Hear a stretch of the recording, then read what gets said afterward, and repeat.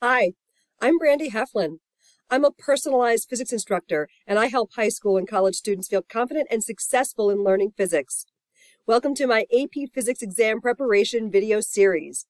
Over the next several weeks, I will be recording a sample video each week for each of the 4 AP exams to be released to review with students the free response questions or sample free response questions to demonstrate the kinds of questions that students will be asked and to demonstrate to students how the exam is going to ask them to show their knowledge. As a tutor working with students all over the country, I know that not all students have the opportunity to work with released exam materials prior to exam day. Some instructors choose not to use the released materials, and in some cases, students at independent and private schools are taking classes that are AP level content, but the schools are not calling the courses AP so that they have more freedom and flexibility in what they can teach. And this video series is intended primarily for students who have not had exposure to the released exam materials. So AP Central lists the following types and number of free response questions that students can expect to see on the AP Physics C Mechanics exam. There will be one question that includes experimental design or has a lab-based component. The other questions, or I should say all 3 questions on the whole, will assess all 7 of the science practices: visual representations, question and method, representing data and phenomena, data analysis, theoretical relationships, mathematical routines, and argumentation. The video today will be from C Mechanics, the 2015 exam, question 1, which was on kinematics and Newton's laws. A block of mass m is projected up from the bottom of an inclined ramp with an initial velocity of magnitude v0. The ramp has negligible friction and makes an angle theta with the horizontal. A motion sensor aimed down the ramp is mounted at the top of the incline so that the positive direction is down the ramp. The block starts a distance d from the motion sensor as shown above. The block slides partway up the ramp, stops before reaching the sensor, and then slides back down. Part A. Consider the motion of the block at some time t after it has been projected up the ramp. Express your answers in terms of m, d, v0, t, theta, and physical constants as appropriate. Part 1. Determine the acceleration a of the block. So this segment right here, with expressing our answers in terms of these given quantities and physical constants and doing the work all symbolically, is common across all 4 AP Physics exams, but even more prevalent on the C exams. So here's where we need to start. Even though it's not required, let's go ahead and draw ourselves a free body diagram that has the weight of the block straight down. And then I haven't quite, the arrow wasn't quite as straight as I, prefer it to be, but it'll do. And then we've got the normal force that is perpendicular to the ramp.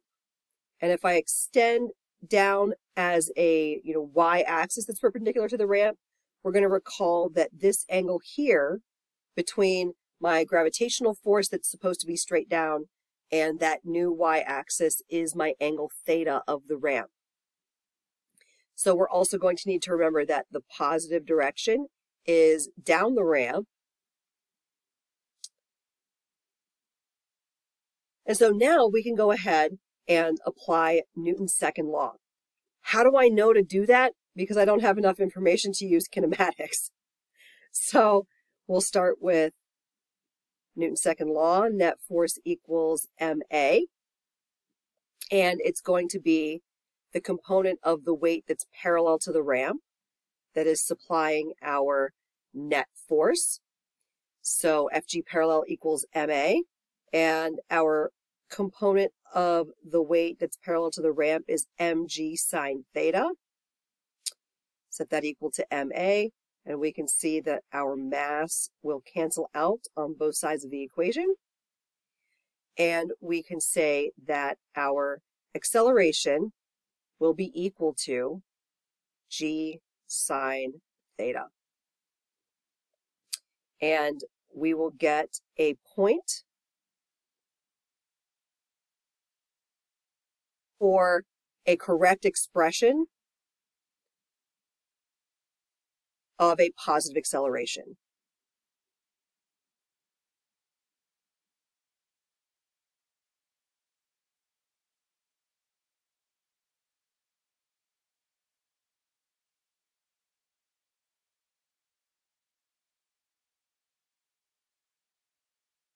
Part 2, determine an expression for the velocity v of the block. Now we have enough to use kinematics. Let me grab a color here. So we just determined that the acceleration is g sine theta.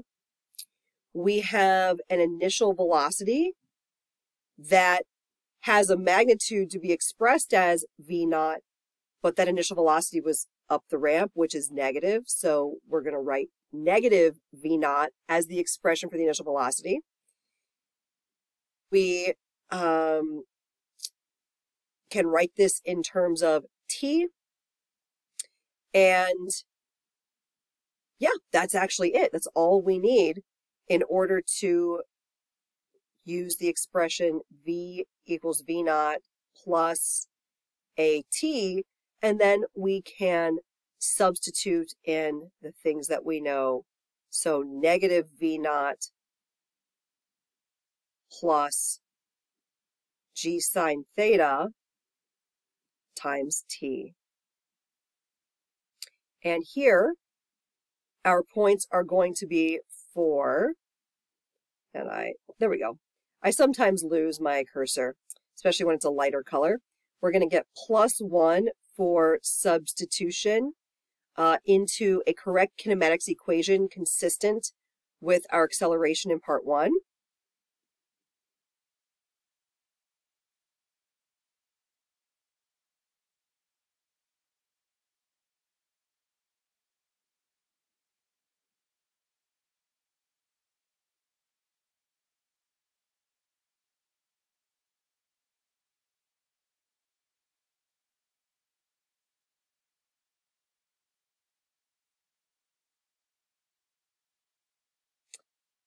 And then our second point is going to be for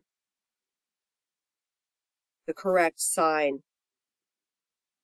on the initial velocity.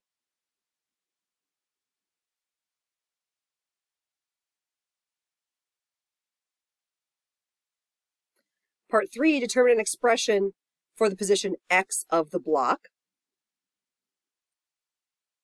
So, once again, we're looking at using some kinematics. So our basic equation is delta x equals v naught t plus a half at squared. But we're going to have to split up delta x into final position minus initial position equals v naught t plus a half at squared. And then we're going to need to add that initial position to both sides. And I really could have done my substitution in that last step and then kept rearranging, but this is a fine time to do it. So our initial position, remember our motion sensor was at 0 at the top of the ramp, and our block starts a distance d down the ramp. And that's a positive displacement down the ramp, so our initial position is going to be d minus v naught t plus 1/2 g sine theta t squared. And similar to that last part, we're going to have, in this case, we actually just have 1 point for substitution into a correct kinematics equation.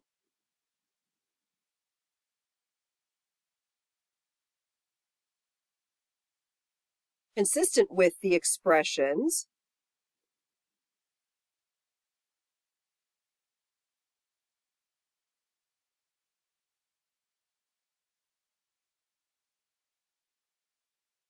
in parts 1 and 2.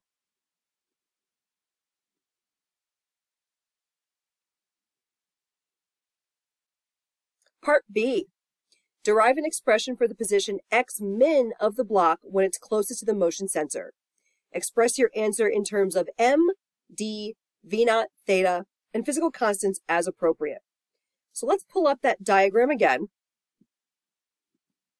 And we're going to want to add in, just for a physical reference, that, let's indicate where our block is going to be at x min.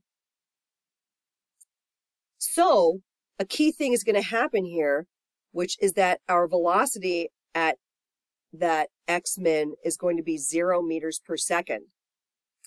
So again, other things that we know are that the acceleration is g sine theta. We know the initial velocity is equal to negative v naught. And you'll notice that there's no time t listed. So that really leads us to only one possible expression, which is v squared equals v naught squared plus 2a delta x. So here we go. We'll substitute 0 for that final velocity. We'll substitute negative v naught for the initial velocity. We need to substitute g sine theta for that acceleration. And then,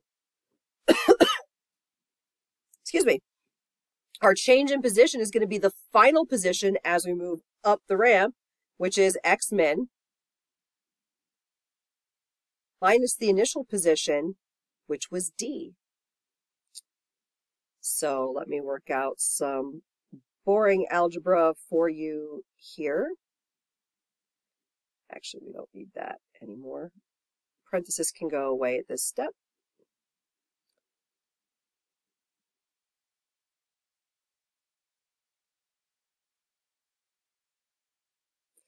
All right, so we need to subtract our v naught squared from both sides. That will be equal to 2g sine theta times the quantity x min minus d. So let's divide both sides by 2g sine theta. That will be equal to x min minus d.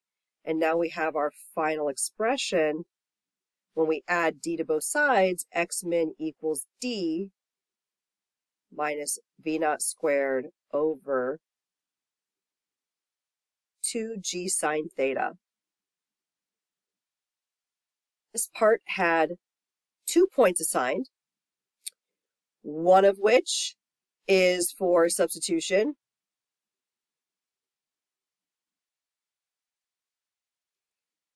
Into a correct kinematics equation consistent with part A.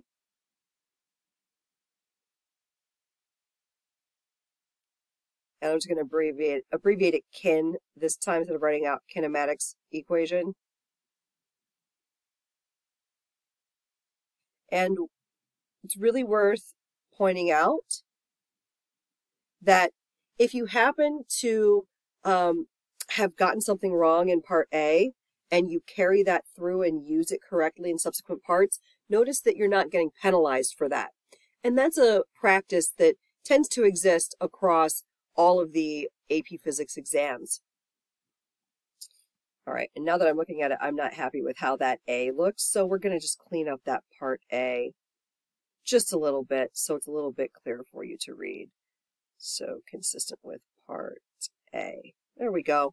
And then our second point is going to be for the substitutions of 0 for V naught and D for X naught.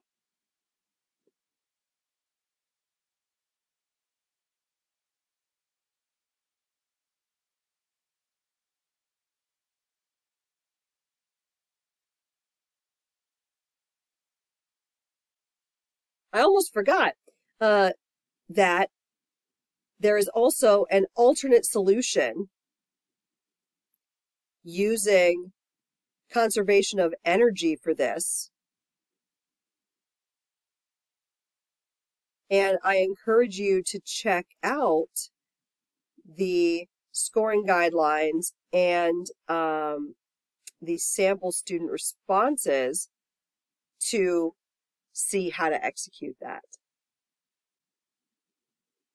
Part C.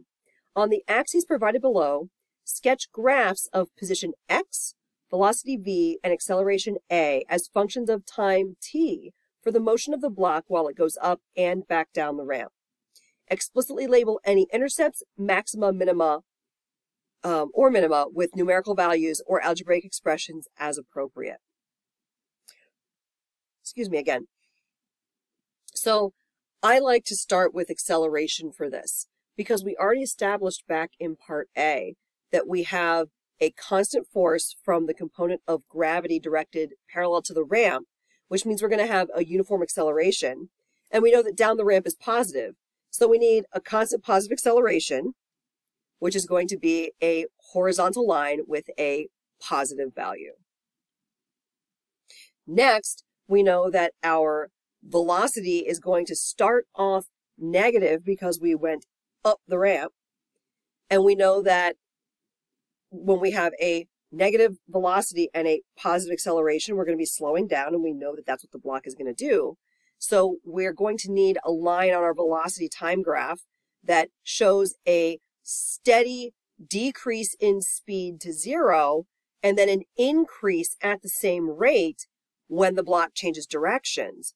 So we have a straight diagonal line with a y-intercept at a negative v naught.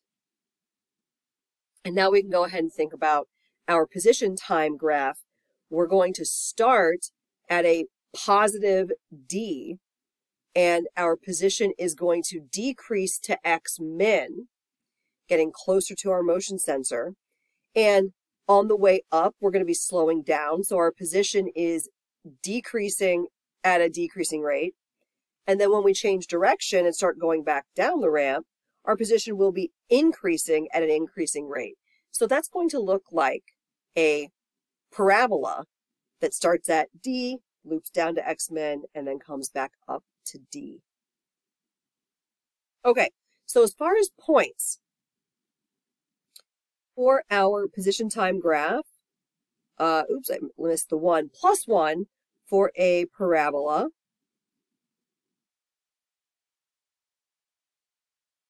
That doesn't cross the t-axis.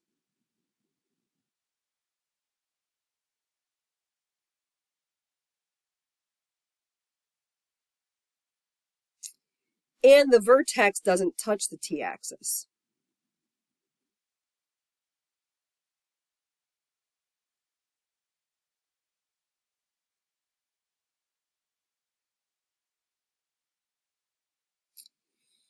We're going to have a point on our velocity time graph for a straight line that crosses the t-axis.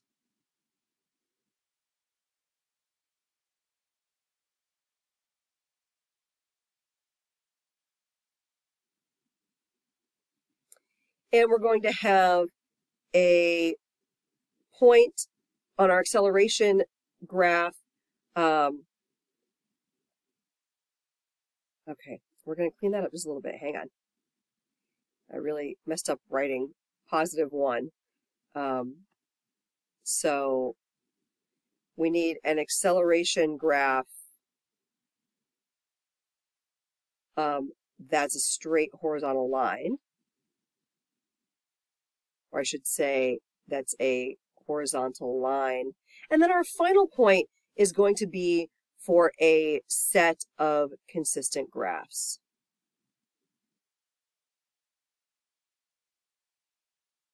So notice that, they didn't ding you for not having a positive slope on your velocity time graph, but if your velocity time graph isn't consistent with your acceleration and position graphs, then you would not get the point for that. And likewise, if you somehow drew like an upside down parabola or something, like with negative position values. That, would also not be something that's consistent with the rest, and you would not get that final point. Part D, after the block slides back down and leaves the bottom of the ramp, it slides on a horizontal surface with a coefficient of friction given by mu k. Derive an expression for the distance the block slides before stopping. Express your answer in terms of m, d, v naught, theta, mu k, and physical constants as appropriate. So the first thing to note is that, when our block, that's a bad block, goes up the ramp at negative v naught, when it comes back down the ramp, it's going to have a velocity of v naught when it returns to its starting point.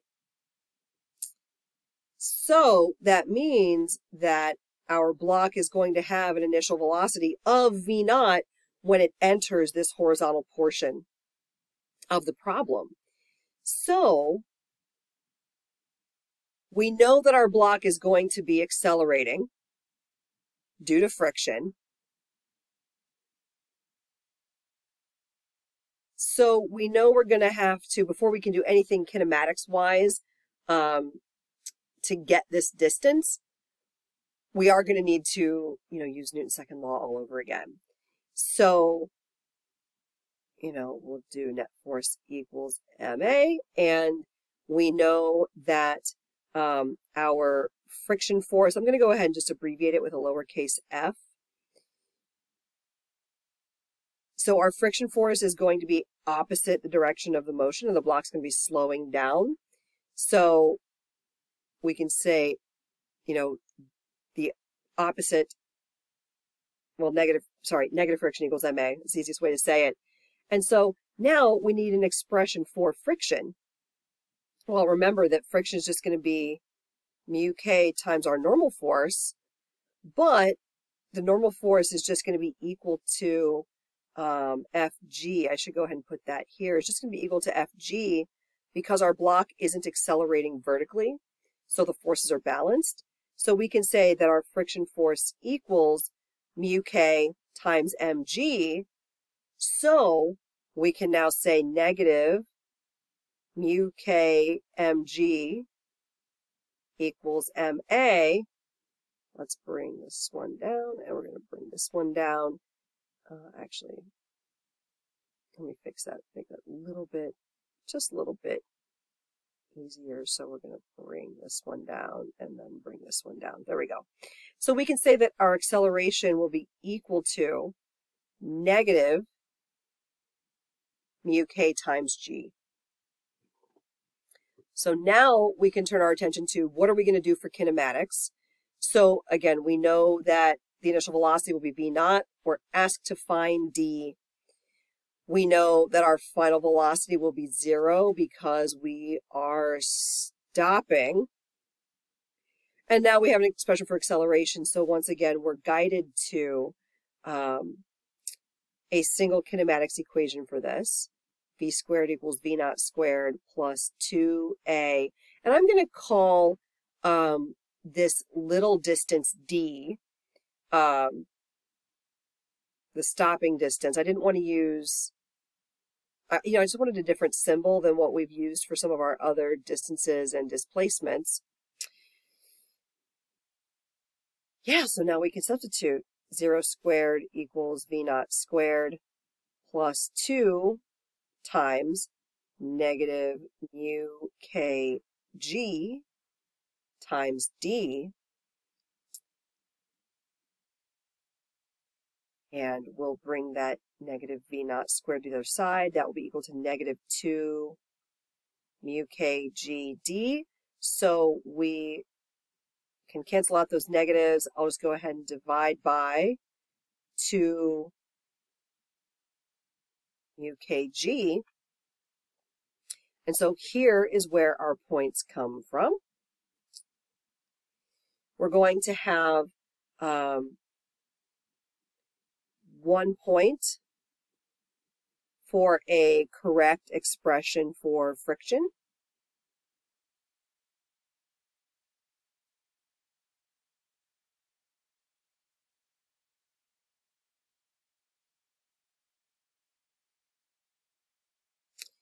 And then we're going to have 1 point for our correct answer for that distance.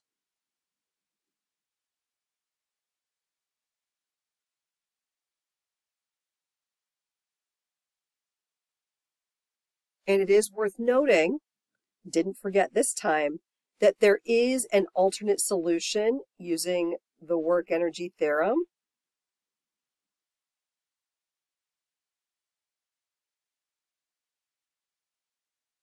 And I encourage you to, again, check out the scoring guidelines and the sample student responses to see how that one plays out. And at last, part E. Suppose the ramp now has friction. The same block is projected up with the same initial speed v0 and comes back down the ramp. On the axes provided below, sketch a graph of the velocity v as a function of time t for the motion of the block while it goes up and back down the ramp, arriving at the bottom of the ramp at time tf. Explicitly label any intercepts, asymptotes, maxima, or minima with numerical values or algebraic expressions as appropriate. Notice that they have marked tf and a half of tf for us, and that's going to be really important when we start constructing our graph. So let's talk through what this looks like. On the way up the ramp, the frictional force and the component of gravity parallel to the ramp both point down the ramp, resulting in a greater acceleration on the way up the ramp while the block is slowing down. And on the way down the ramp, the frictional force points up the ramp. The component of gravity parallel to the ramp is pointing down, which results in a smaller net force and thus a smaller acceleration while the block is moving down the ramp and speeding back up. So, with a greater acceleration on the way up than on the way down, it's going to take less than half of the total time to go up the ramp and more than half the total time to come back down. So our graph is going to look like this. And our point values here, we have 1 point for a change in slope when, let me write that a little bit more neatly.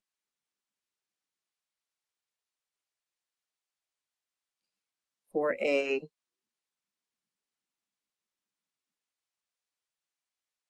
change in slope when our graph reaches the velocity of 0. We're going to have a point for slope values in each segment.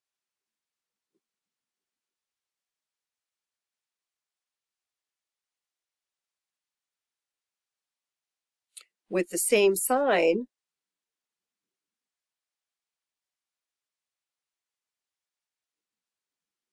and the correct relative magnitude.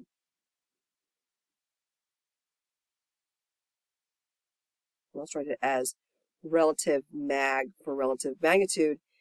And then our final point is going to be for a graph that crosses before TF over 2.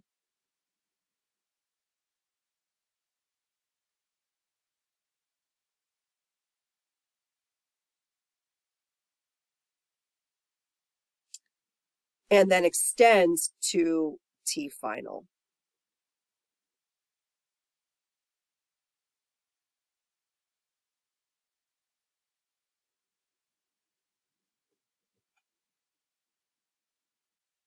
So I hope you have found today's explanation of this mechanics exam question.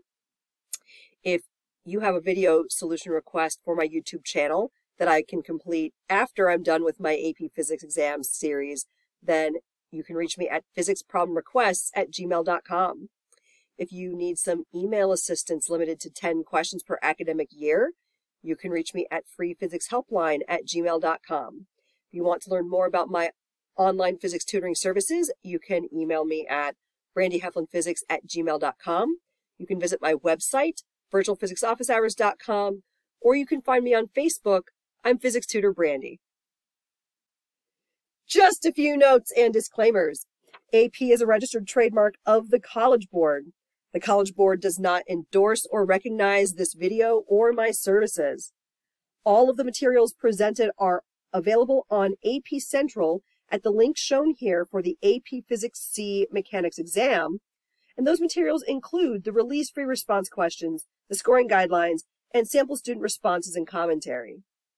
I strongly encourage students to review those sample responses to get a feel for the different levels and quality of the responses that were prepared by the students who took those exams live, and to see what the scores for that year were looking for and how they decided to award points.